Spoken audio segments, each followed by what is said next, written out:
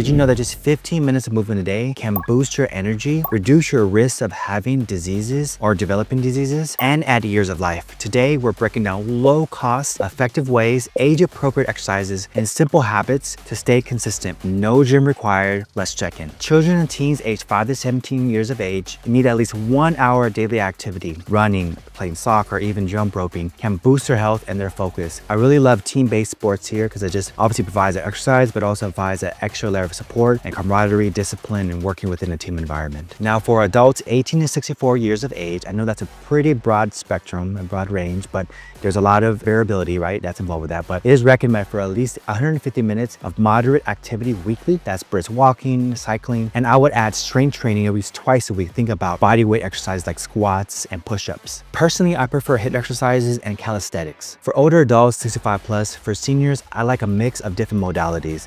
Aerobic, strength, balance, and flexibility exercises is key. Try gentle yoga or resistance bands to stay strong and also prevent falls. If you're 80 plus or know someone that's 80 plus, I would focus on light resistance and low intensity aerobic activities like chair exercises or slow paced walks to maintain mobility. Now, if you're deciding between daily versus weekly exercises, I have the answer for you. Regular movement is what matters the most. Daily exercise provides consistent health benefits, but studies show 4 to 5 days a week also works wonders. Start small, even just 15 minutes a day reduces mortality. Okay, here's my go-to movement of the day. My morning walks with my beautiful husky Frida. And those who have a husky or no huskies, they have to be walked pretty frequent. If not, we're gonna destroy the house. So it's simple, it's refreshing, and it's easy to stick with. I would also consider doing post-meal walks for at least 10 minutes. It lowers your sugar spikes, with thus obviously prevents chronic diseases and insulin resistance in the future. I like to work out, do a quick strength training right before showering. It takes about 5 minutes, but I link up showering with something I have to do every day with this, and so boom, that's where the magic happens. So try to link up habits together, especially ones that are essential, and you got it. All right, here's some tips and tricks. So first off, you have to schedule it. Treat exercise like any appointment you can't miss. Find a buddy, work out with a friend or a family member for accountability.